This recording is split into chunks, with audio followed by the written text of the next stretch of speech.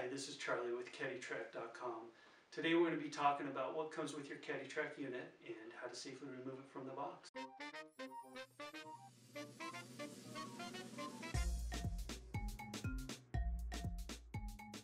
You've just received your new Caddytrack unit. You're going to want to open it up. There'll be a cardboard divider at the top. We're going to remove that. In the box is going to be a series of accessories on both the left and the right, as well as some documentation for your Caddytrack unit. The documentation that comes with your Caddytrack unit includes the owner's manual, the Caddytrack Quick Start Guide, as well as your Caddytrack warranty card. Now you'll want to register for warranty at caddytrack.com/services to activate your warranty for your Caddytrack unit.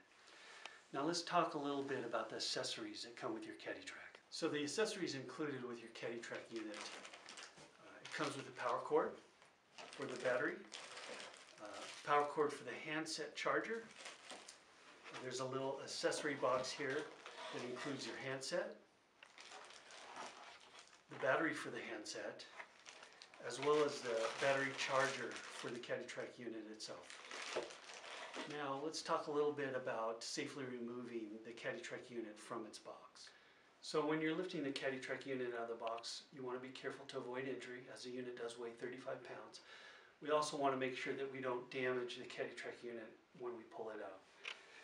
So the first thing we're going to do is remove the cardboard sides. These protect the unit during shipping. Now, these are the sensor arms. We don't want to grab by the sensor arms. We want to grab by the handle. We want to grab at 11 and 1 o'clock. You want to use your legs as you lift and lift the Caddytrack unit straight out of the box. So you've just gotten to the golf course. You're ready to play a little golf. You pull your Caddytrack unit out of the car. So let's unfold it. First thing we're going to do is release the lower joint. You're going to rotate the arm around. You can pull out the caster wheel assembly. Now make sure when you pull out the wheel assembly that you hear a click on the frame lock. We're going to tighten the lower joint. We're going to release the upper. Rotate the arm out. Tighten up the joint. Now you're ready to golf.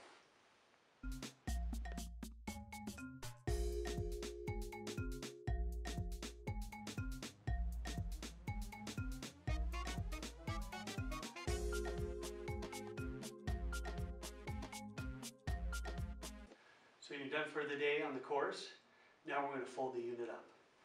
You're going to start by unscrewing the upper joint arms and rotating the support arm all the way back. We're going to screw those back in. We're going to release the frame lock on the caster wheel assembly. You can slide that all the way back. Make sure that the wheels are pointed to the inside of the unit. Right, we're going to release the lower joint screws. Rotate the arms around. Tighten up the lower joint screws. And we're ready to go home.